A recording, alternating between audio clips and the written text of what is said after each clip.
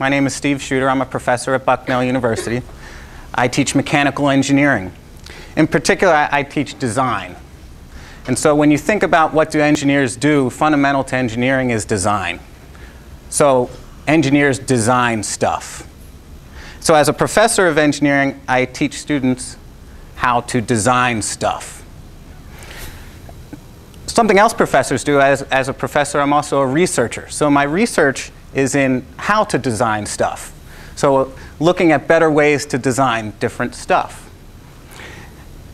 In addition to being both a professor that's a teacher and a researcher, I am also a practicing engineer.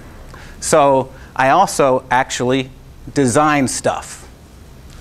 Now this is, as Mr. West said, this project goes along with some of my research, and it's actually supported by the National Science Foundation, which is a government organization, to explore how we can use the cyber infrastructure. That's a big word, and I'm going to talk about that a little more later. And how we can use the cyber infrastructure to support activities along the lines of reverse engineering and so on. So, when I talk about stuff, I really should use the term something like the word product. But what is a product?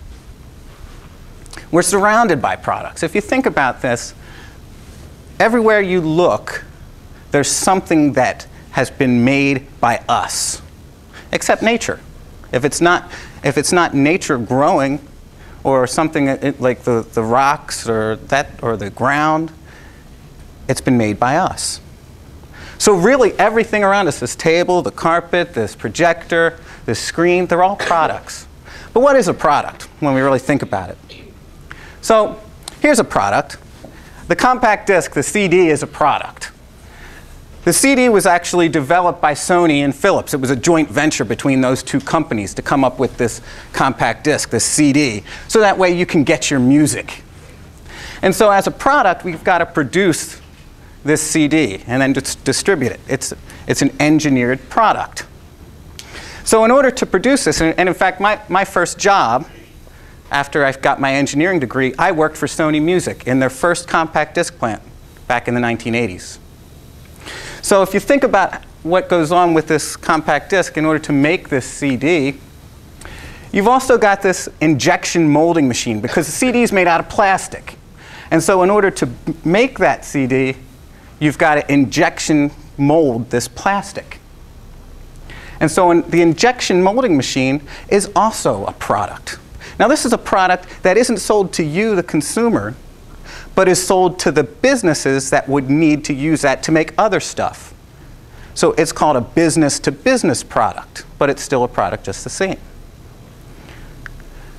Now my job was in the manufacturing of these CDs. And so this manufacturing process, this whole plant, is a combination of not just one injection molding machine, but a whole bunch of injection molding machines and a whole bunch of other machines, including robots that move these CDs around as you're making them. And so that whole process can be viewed as a product. But what you're really after is not the CD itself, it's actually the music. And so the music, that is what you're actually looking to consume as the consumer. You want to listen to the music. And so it's really all about the music that you want to get. And if you think about it, with the way a CD works, is that the music is encoded on the CD.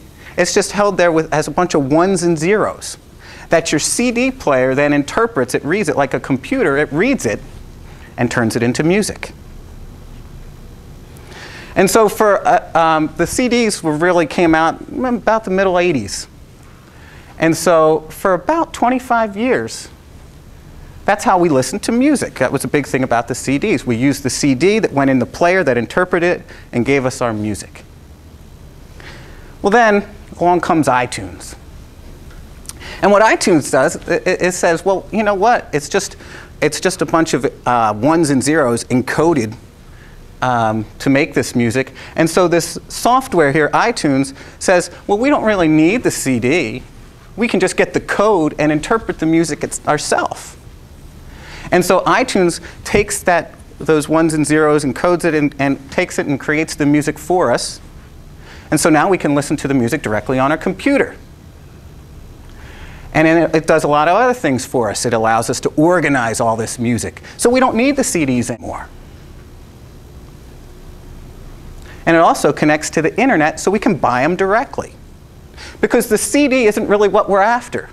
What we were after is the music. The CD was the medium to bring us the music. Well, I don't want to just sit at my computer and listen to my music, so I go out and I get myself an iPod. And now I can then take that, and they take iTunes, and an iPod's just a small computer, but it's a special purpose computer. It doesn't need to be big like a big computer you guys sit down to in your computer lab, because it's only there to do one thing, and that's play music. But iTunes is loaded onto that. And now, because it's only doing one thing, it's small enough that I can carry it around. And that's a product. And then if now you've learned how to take stuff apart. So if I opened up my iPod and looked inside, which I'm not suggesting you do this, but if you did this and you open it up and you look inside, what you'd see is a bunch of circuits and some chips and things, but you'd also see this hard drive. Now the hard drive is just very similar to the hard drive that's in your computer. That's where the information is actually stored. That's where the music is actually stored, is onto this hard drive.